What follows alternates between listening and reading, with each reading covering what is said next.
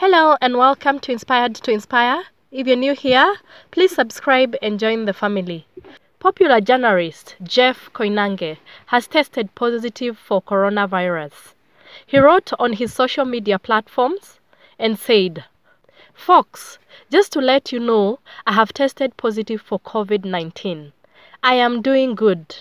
No symptoms, and my family is fine. All my close contacts have been informed. Right now, I'm in self-isolation. Many thanks to Royal Media Services Management for its support. Stay safe and God bless."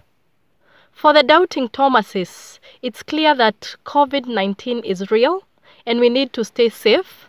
Just like Jeff Koinange has appealed to all the Kenyans, we need to stay safe, take care, because COVID is real.